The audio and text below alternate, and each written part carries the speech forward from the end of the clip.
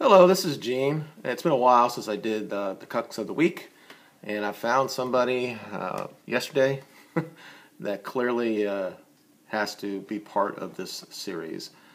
It's funny because during this debate that he had with Richard Spencer, he continually called Richard a cuck.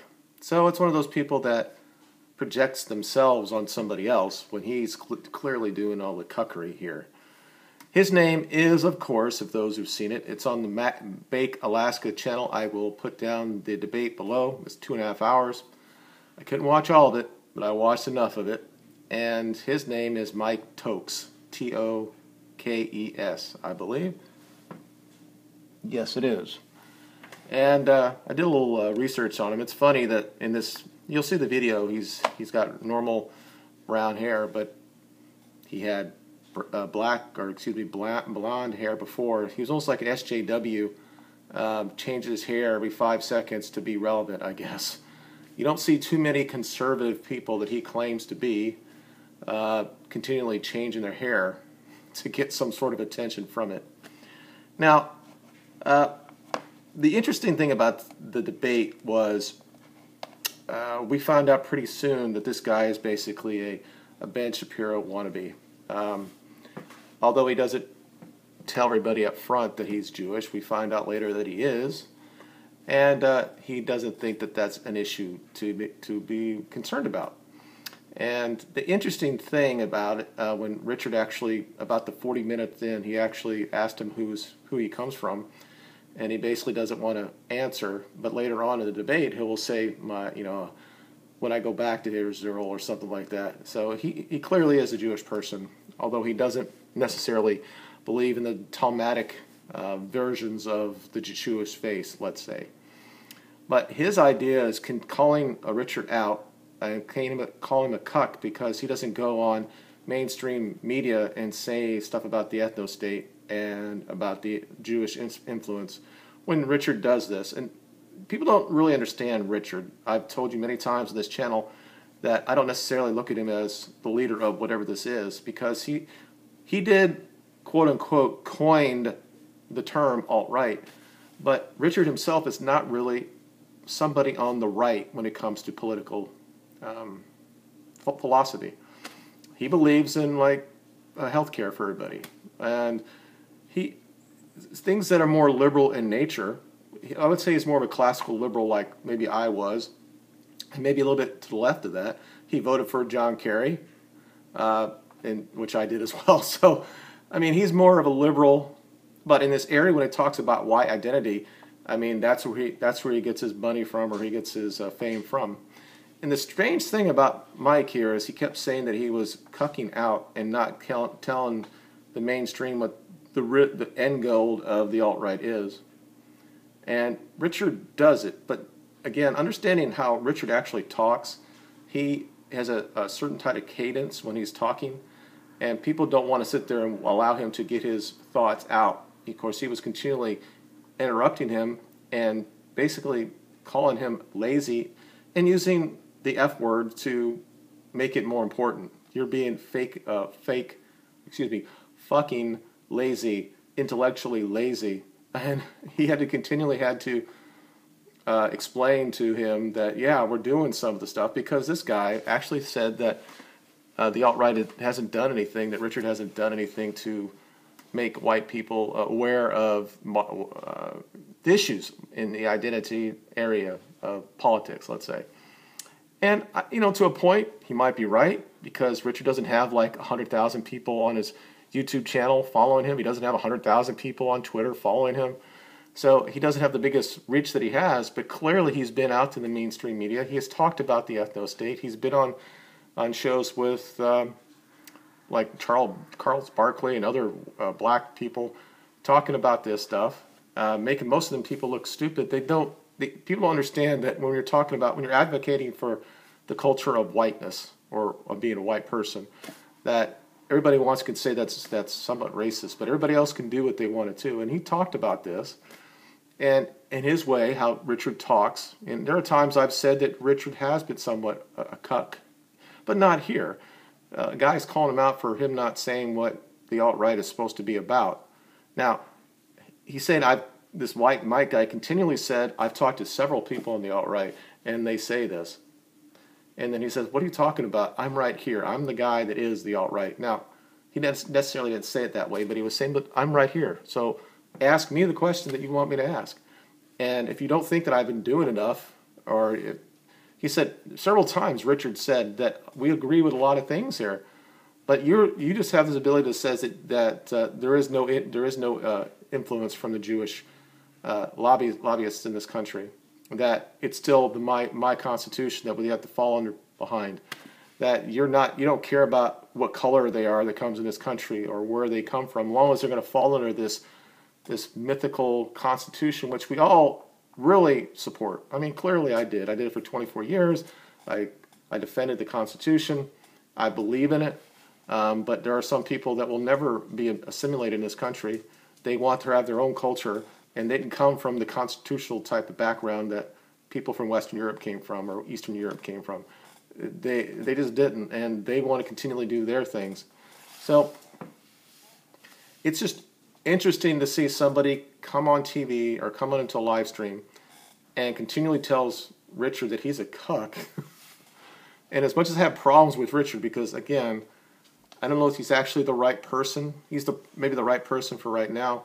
There has to be something later on that if there's going to be a real movement. And I don't necessarily think it's the alt-right. I think, first of all, the alt-right really isn't alt-right. Isn't right. There's nobody that are Republicans that would ever support right now, will never support something like a white ethno-state or such a severe immigration reform that goes down to we're only going to bring in people from, let's say, Europe that look like white people. That'll never happen. The Republicans are not. They're just not people that are going to do that. And the Democrats and the Republicans are a lot closer when it comes to immigration than they are on some other issues when it comes to stuff, abortion and pro-choice and all that stuff. They can't really get together on that.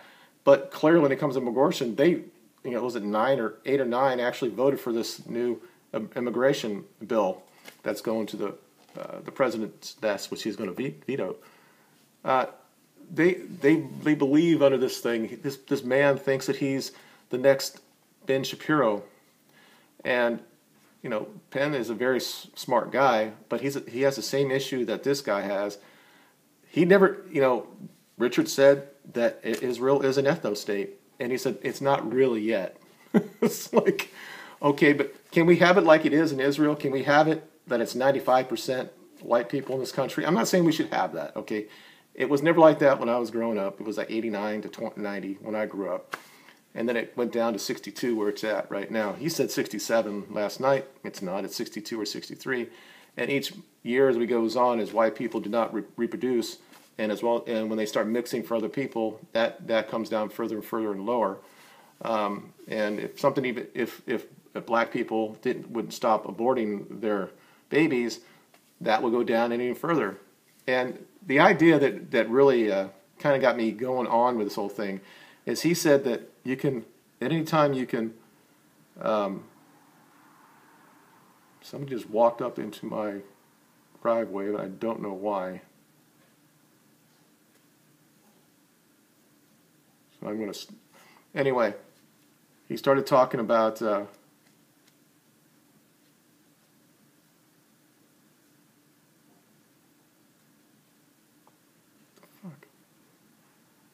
something might happen to me here, so I'll just keep this on. Now he turned around. I don't know what this person's doing.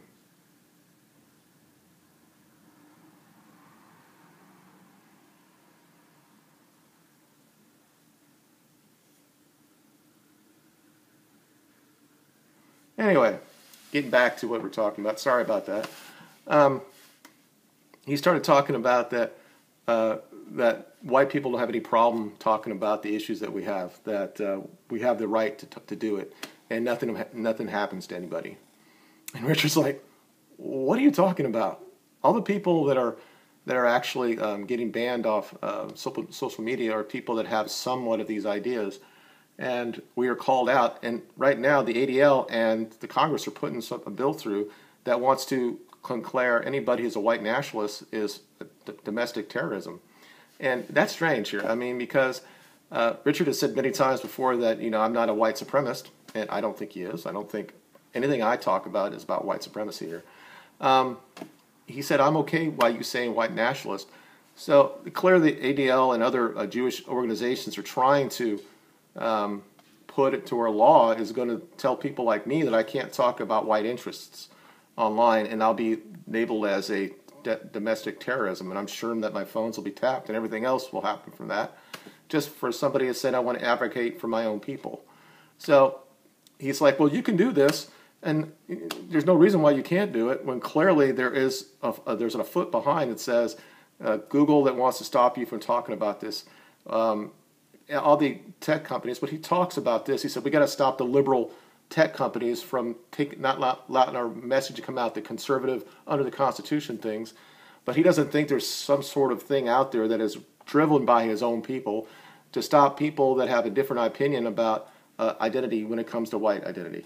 That it's okay that black identity is fine. We can sit up and watch Black Panther, and all the black people can stand up and with their hands up saying Black Power, and everybody's fine with that. But let's change it around and just have a picture of something where it's something different like that, and everybody stood up and said, "Hail Hitler" or some shit. Everybody be going to jail. I mean, the naivety and the actual stupidity of anybody saying that it's easy for anybody that talk about identity when it comes to this, that they're not going to be called racist. Now, the reason why he's doing this and why he keeps telling Richard that he's a cuck for saying it, because he wants Richard to come out and talk about everything. Like, yeah, if we have an ethno statement, maybe somebody might be killed. He wants to separate the alt-right from his version of the right, whatever the new right or whatever. And so he cannot be called a racist. He brought that up several times in this video, that he doesn't want to be labeled as a racist. And I'm like, I'm sorry, you're going to be part of this, because this happened before the alt-right. They said that Bush was a racist, that Ronald Reagan was a racist. Everybody that's on the right has been called racist all the time. It's just people who are in the white identity movement are saying, I don't care if you're going to call me that. It doesn't hurt my feelings. I'm just saying that, hey. And the problem is, this guy obviously has a problem with his self-esteem, that he doesn't want people to call him a racist. I just think his arguments are like everybody else's that are falling under the Constitution, that saying that we're all individuals, and that he continually says this collective bullshit and this fucking lazy intellectual thing, and he say this shit over and over again. I guess he thinks that he's a Jewish person, and maybe he's going to be smarter than the goy, and he can just talk over us. And then Richard just sitting there looking at him and say, you know what, a lot of what you're talking about I agree with, and I don't understand what your attitude is. I said, but why can't we talk about things like this? And you're saying that we can do this, but clearly there's a bill that's going to the Congress right now that says that anybody that talks like this is going to be labeled as a domestic terrorism. And it probably will go through, because the Jewish interests take over everything when it comes to that. When both parties stand up for any leader in this country, and it's somebody from Israel, that ought to tell you enough what's going on in this country. You can all love Israel and be behind them and all that stuff. But all I've ever said before when it comes to this, and I said this to Ben Shapiro and other Jewish commentators, why is it okay for them and it's not good enough for us? Now, some people will continually say that. Some people say it works in Israel having a wall. Now, whether you believe about Palestine and all that shit and all that's going on with them, but they say it's okay there. But none of the people here support a wall when it comes to Congress. They don't sit there and just fight for the wall. They would if it was Israel, and would give them money to put a wall up there, because we have to save them for some reason. It's okay for them to push out anybody that's not them, not part of their tribe. But we don't even go that deep. Richard said, I would go with 90% less when it comes to immigration, and that'd be a good starting point. I've said that forever. I would be zero. I'd be no more. And the only people that come to this country should be, I'm going to be further down than Richard is, and probably, obviously in real life, that Richard probably would say that if you're European with European descent, you should be able to come to this country if you have a skill and all that stuff. It's merit and all that stuff. Before we allow anybody from other parts of the world to come here to help our stock back to where it was. And whatever that sounds, I don't really care if people think that's racist. I think that if you want to preserve the culture, that might be a way to go. The white man is not waking up, and I did my video yesterday about it, and people think that we're waking up. And some people are waking up, but they're the same people, and they're talking about the same stuff over and over again. So when this guy comes in and basically tells Richard that you're cucking out, or he can't say anything about saying fuck in front of it, and then he apologizes for it, and because he thinks that any identity movement for white people is going to be a thorn in the conservative movement, well, that's fine. That's really what that's there for. Again, the alt-right, I don't necessarily think that that's the right term, because I don't think the alt-right has any a political philosophy that's right or left. We advocate for our culture, and we understand that culture is tied to race, and we understand there's differences between the races. We don't do it from a superior viewpoint. We just say that there's differences, and we're talking about on a group level. Now, obviously, there's individuals that are smarter than me that are from Pakistan, let's say. They have a higher IQ than me, can talk better than me before my stroke, could do things with, I knew several people from that area that were engineers when I worked in Harris. I've seen people from all around the world, people that are Asian that clearly were smarter than me when it comes to math and other things that I were better at. The thing that this guy does, and I don't know if he's an acid jet, whatever, the one that like David Rubin is, they have better verbal skills. And I thought that overall he was at the same level as Richard, but they're different how they talk. So if you're going to be on that side anyway, if you're part of the alt-right, or you're about the Constitution, or if you're somebody that loves Ben Shapiro, you might think that maybe Richard got taken down there. But if you understand how Richard talks and how he gets his information out, you would think that he probably won that debate. And it wasn't early on. He didn't wait 5 seconds in and said, "You're Jewish." After about 40 minutes, he finally just asked the question. And as most people, it's like being online. And you see this all the time, that these people that work for media, they say shit about anti-white shit. And at the end of the day, I'm not white, I'm Jewish. And this is the same thing this guy did. He just pushed himself. I'm not going to talk about it because I'm not. But should it really matter? It shouldn't matter the color of your skin. It shouldn't matter. He did the whole Martin Luther King speech, let's say. Of course, who actually wrote that? Nobody really knows. But, he obviously delivered it, and it was a great speech. But the point I'm trying to make here is, when somebody is calling somebody like Richard a cuck when it comes to going on the mainstream media and talking about the alt-right is talking about, when it talks about identitarianism, and been on with people that just basically said he was racist the entire time he was talking to him, and he still has a calm demeanor that is a benefit to everybody to see it. Now, again, you can watch this, you can say, I don't agree with that, and you can go on with your merry way, and I'm just going to sit there and say, if you're like me, that what you're doing is basically you're turning your back on your people. If that doesn't mean anything to you, and if you're saying after I die, like Carl Benjamin said, it doesn't really matter when I die. I don't care about what happens after me. It's all about me and my individual bullshit. Then fine, you can be that way. But I'm telling you, when you're at the end of your life, you're going to realize that the decisions that you didn't make 20 or 30 years before, and you see people in your family or people that are outside your family that from your culture are just being destroyed, the real marginalizing that we're going to see is 30 or 40 years from now. And the idea that the oppressed black people in this country, or any other race in this country that were oppressed, you wait till it goes the other way. Now, there are going to still be a lot of people that are going to look like me, that are going to be in power, but they're going to be white liberals. If we allow people from the third world to come in, they're going to vote liberal, and they're going to keep these people in power, and they're going to sit there and say things like, I can't believe that my son was talking about how much he wanted to look like his friend that has dark hair, dark skin, and black or brown eyes.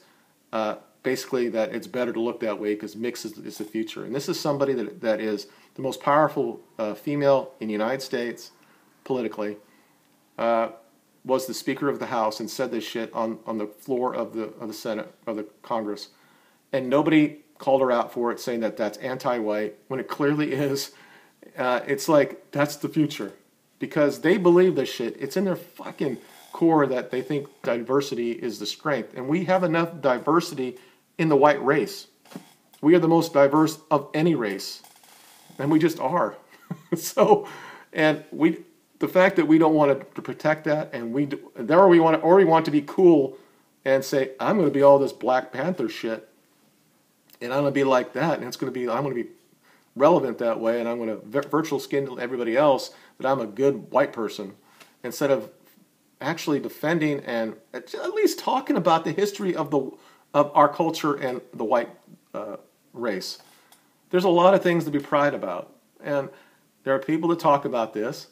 But there are so many people that are nihilistic, and that's only another video that why we have this, and it really affects men, especially boys, especially. Women are their brain and what they're attracted to is different than men. Men have got to be the ones that have to write down the history, that have to defend that have to talk to their sons and their daughters and talk about this.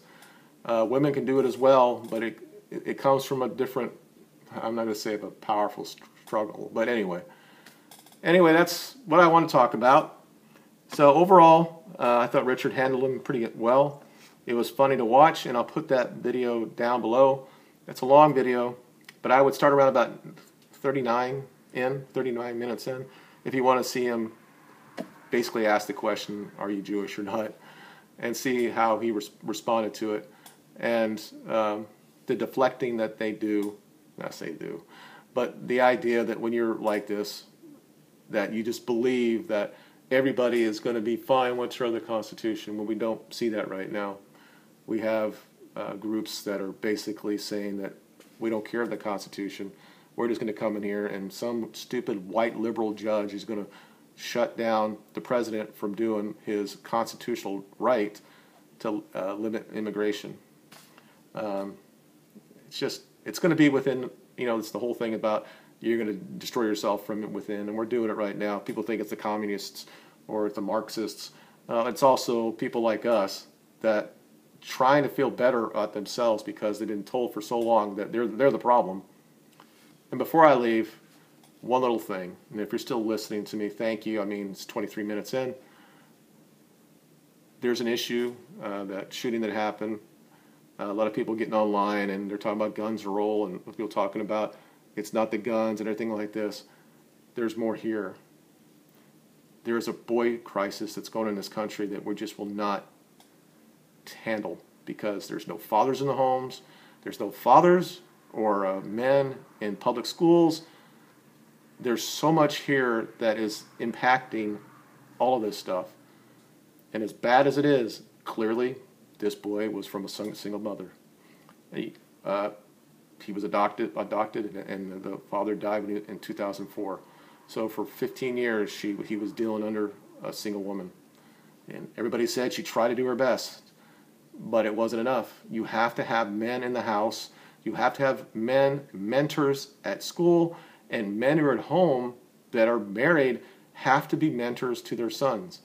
Because as much as I rail at feminism and all that shit, at the end of the day, we're the ones that continue to do most of the violence in this country. Yes, the violence happens to us more as well, and people don't want to talk about that, but it's still us that are doing it. And you have to have men to mentor these boys at an early age. They have to give value to these kids, and this is the culture is taking away the value from kids, from boys especially, and they've empowered girls.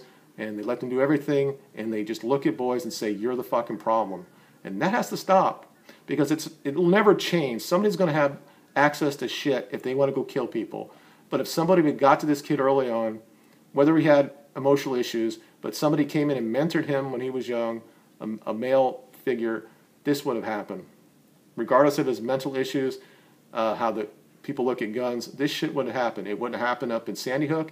It wouldn't happen with the guys in Columbine. Although there was a father at home, but they didn't give a shit what their kids were doing.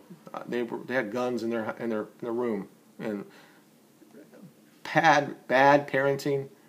There is some people that are born evil, yes, but clearly every statistic points to this.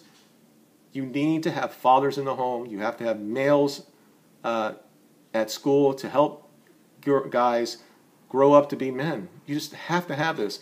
You can't have the culture saying that you're the problem and expect that nothing's going to happen.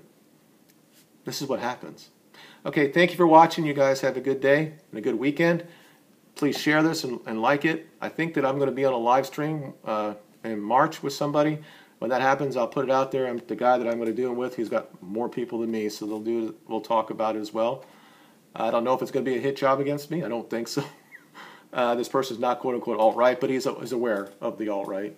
So I think it'll be a fair discussion. And he just came back from his sabbatical. So he's back, and he just emailed me now. So I'll be there in March talking to somebody. And maybe, as I said before, some of these little live streams that I see, I would love to be able to be on these. Now, I don't necessarily can hold my own with these guys. They're better verbal than I am, especially after my stroke. But my ideas, I think, are relevant. And that's basically why I'm here. Again, every video, I only get 40 or 50 views. Sometimes I get better. I just want somebody that sees this and says, there's something to what he has to say. And maybe if I'll do something more than that man, me, and then I'll wake up more people. This guy, Michael Tokes, continually talking about red pilling and red pilling and red pilling. I did a video a couple weeks last week about red pilling. He is one version of what is red pilling, and what I believe is red pilling is a different level. He can't get behind that Jewish thing, because if that Jewish thing stops everybody to get to the alt-right. If you're in the alt-right or whatever, then you will not go down any further than that, because for some reason you can't. Because at the bottom of that rabbit hole is race realism, is white identitarianism. It is whatever the alt-right is, whether you believe in that or not. But we should be allowed to talk about white issues, and we should not be declared a terrorist organization because what I say might be looked at as a white nationalist. I'm a guy that my culture is being impacted severely, and I want to stop it before it becomes like South Africa. Again, thank you for watching. You guys have a good day, and we'll talk to you later. Bye.